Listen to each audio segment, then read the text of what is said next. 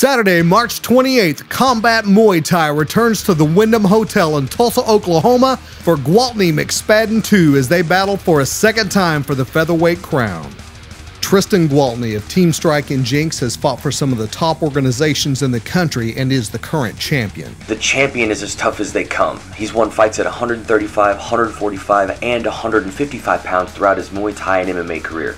He's very exciting to watch, and his preferred method of fighting is very entertaining to the crowd.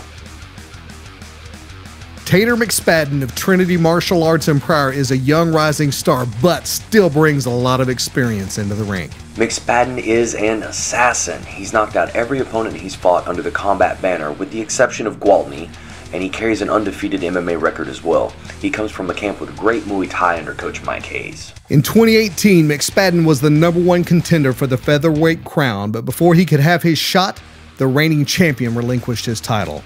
Triston Gwaltney stepped up to face McSpadden.